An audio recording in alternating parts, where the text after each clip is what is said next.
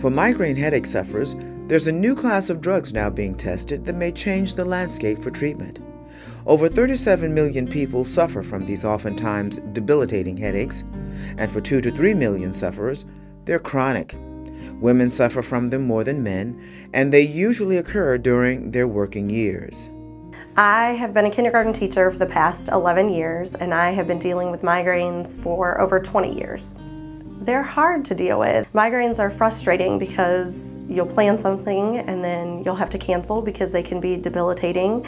More and more, it's becoming clear that the migraine attack itself is due to what they now refer to as a neurovascular phenomenon, and that the migraine is felt to now probably start in the brain itself, and then that ends up basically setting off sort of abnormal discharges, which then create the whole aspect of migraines. Currently, the only course of action is to methodically work through a long list of existing drugs.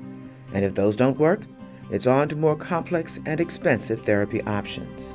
One treatment involves abortive therapy. So these are medications you would take to get rid of the headache, get rid of the attack when it occurs.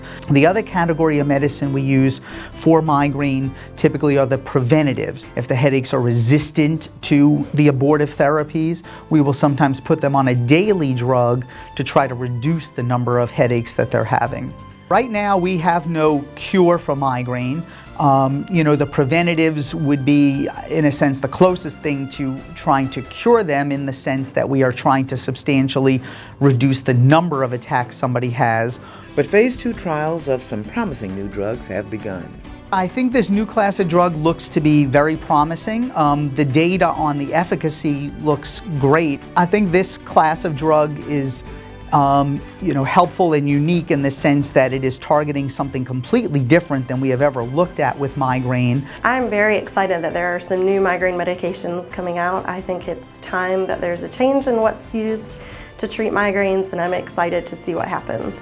Dr. Bodner has given me my life back. I don't have headaches every day. I was having headaches on average of 20 days a month, and now I range from 5 to 7 days a month.